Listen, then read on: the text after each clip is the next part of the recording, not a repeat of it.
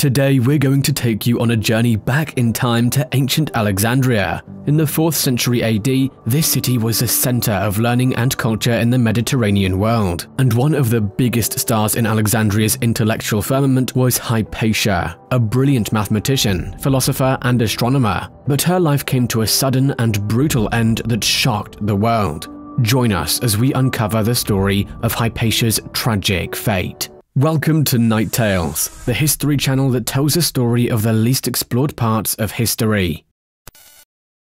Hypatia was born in Alexandria in the year 355 AD. She was a daughter of Theon, a famous mathematician and astronomer, who himself had studied under the great mathematician Euclid. Growing up, Hypatia was exposed to her father's academic pursuits, and from an early age she showed a great interest and aptitude for learning. Under her father's tutelage, Hypatia developed a deep understanding of mathematics, astronomy, and philosophy. She was a brilliant thinker who challenged the accepted beliefs of her time and developed her own unique perspective on the world. By the time she was in her early 20s, she had established herself as a respected scholar and teacher in Alexandria. Hypatia's lectures and teachings were famous throughout the city. Her school of philosophy, which combined elements of Platonism and Aristotelianism, attracted students from all over the Mediterranean world. She was known for her ability to explain complex ideas in simple terms, and her students were inspired by her wisdom and insight. As Hypatia's reputation grew, she became a sought-after advisor to the city's rulers. She was consulted on matters of science, politics, and religion, and her opinions were highly valued. She was particularly close to the prefect Orestes, who sought her counsel on a wide range of issues. Together, they worked to promote tolerance and understanding between the various factions in Alexandria, and they were seen as a beacon of hope in a city that was often torn apart by conflict. Hypatia's scholarship was not limited to her own school of philosophy. She was a prolific writer who produced works on mathematics, astronomy, and mechanics. Unfortunately, most of her writings have been lost to history, but we know from the accounts of her contemporaries that they were highly respected and influential. Despite her many achievements, Hypatia's life was not without its challenges. As a woman in a male-dominated field, she faced discrimination and prejudice from some of her peers, but she refused to be intimidated or discouraged by these obstacles. She continued to pursue her passions and to share her knowledge with anyone who was willing to listen. It was this determination and strength of character that made Hypatia such an important figure in the history of Alexandria and the wider world. The year 415 AD, however, would change the way she was remembered forever. Hypatia was in her mid-50s and had already achieved widespread fame for her scholarship and teaching. She was a leading figure in the Neoplatonic school of philosophy, and her lectures drew large crowds of students and admirers. She was also a close advisor to the city's rulers, including the prefect Orestes, who sought her counsel on matters of state. But Hypatia's influence and popularity made her enemies as well. The city of Alexandria was deeply divided between two factions: the Christians, who were led by the bishop Cyril, and the pagans, who still held on to the ancient beliefs of Egypt. Hypatia was seen as a symbol of the pagan faction, and her association with Orestes only fueled the Christian resentment towards her. The situation came to a head in the spring of 415 AD. A group of Christian monks, known as the Parabolani, had been causing trouble in the city. They were zealots who believed that violence and martyrdom were the path to salvation. Orestes, who was a Christian himself, had been trying to keep them under control, but he also refused to bend to their demands. Cyril, the bishop of Alexandria, was a powerful and influential figure in the city. He had a long-standing rivalry with Orestes, the prefect of Alexandria, and he saw him as a threat to his authority. Cyril was known for his fiery temper and his willingness to use violence to achieve his goals. He had a large following of devoted Christians, known as the Parabolani, who were willing to do his bidding.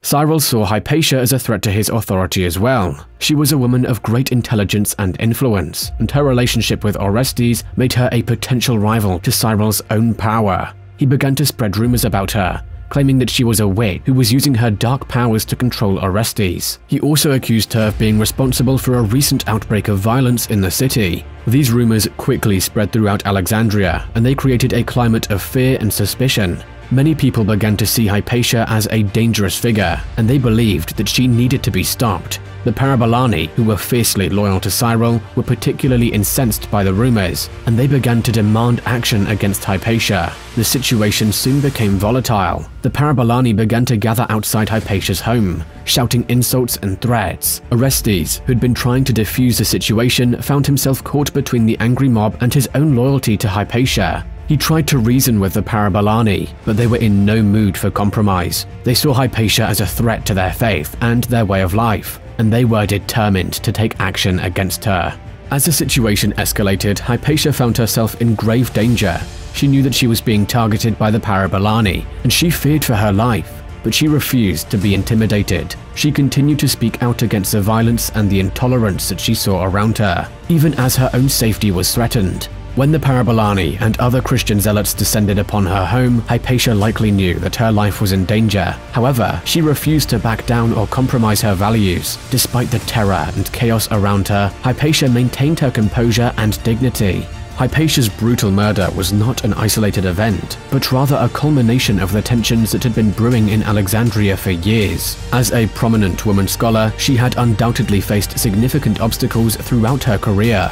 Nevertheless, Hypatia remained steadfast in her pursuit of knowledge and her commitment to sharing her wisdom with others. The brutality of Hypatia's death was a reflection of the deep-seated animosity and intolerance that characterized the political and religious climate in Alexandria at the time. Her attackers saw her as a threat to their power and authority, and they were willing to resort to extreme violence to silence her. It is important to note that Hypatia's legacy did not end with her tragic death. In fact, her teachings and ideas continued to inspire generations of scholars and thinkers long after her passing. Her work in mathematics, astronomy, and philosophy laid the groundwork for many important discoveries and breakthroughs in these fields. Moreover, Hypatia's life and death have become emblematic of the struggles faced by women throughout history, who have sought to pursue their passions and share their knowledge with the world. Despite the obstacles and dangers that she faced, Hypatia remained true to herself and her calling until the very end. Her story is a testament to the enduring power of courage, conviction, and intellectual curiosity. Hypatia's brutal and senseless death shocked the people of Alexandria and the wider world. She was a woman of great intelligence and courage, who had dedicated her life to learning and teaching.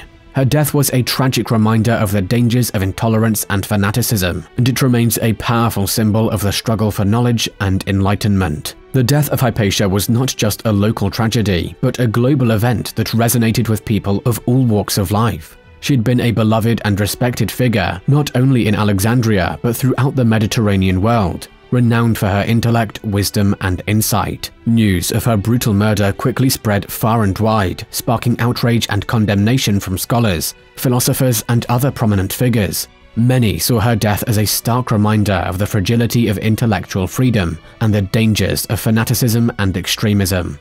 In the centuries since Hypatia's death, her story has become a potent symbol of resistance and defiance in the face of oppression and persecution.